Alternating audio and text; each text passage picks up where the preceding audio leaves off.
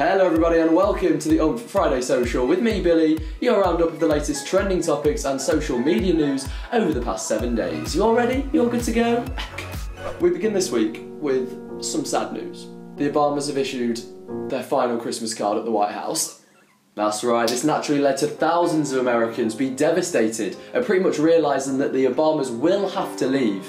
And so much so that the hashtag Don't Leave has been trending all week on social media. Obama's set to depart the White House on January the 20th to make way for, well...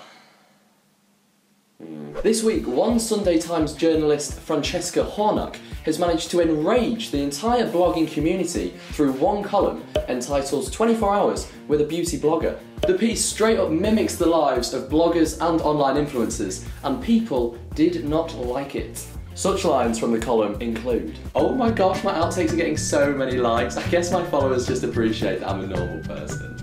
10 AM Starbucks, posted my eggnog latte, hashtag Christmas, hashtag goals, hashtag red cups." Although rather amusing, it was quite offensive and people did not like it, including Tanya Burr and Sam Chapman. Over on YouTube, vlogger PewDiePie, or Felix Kjellberg, has pulled off what is being called the biggest hoax in YouTube's history. Earlier this week, the Swedish superstar announced to his 49 million subscribers that once he hits 50 million subs, he would delete his channel from the site because YouTube was apparently trying to kill his reach. However, it was then revealed that this was all a hoax, and once he reached that 50 million mark, he did nothing really, not a lot.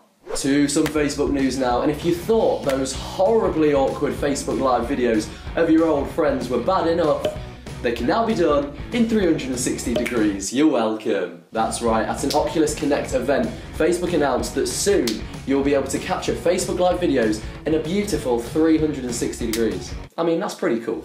And rounding up this week is some pretty exciting news coming from Snapchat. At number one, they've recently teamed up with Shazam, meaning that you can now hold down on the app's camera when you can hear a song, and it'll instantly tell you the song title and artist. At number two, they're releasing a new scissor tool which allows you to cut parts of your snap into a sticker. And at number three, they've released a brand spanking new group message feature. Soon you and another 15 other people could be snapping away in your own little group, and I do not want to know what you'll be talking about.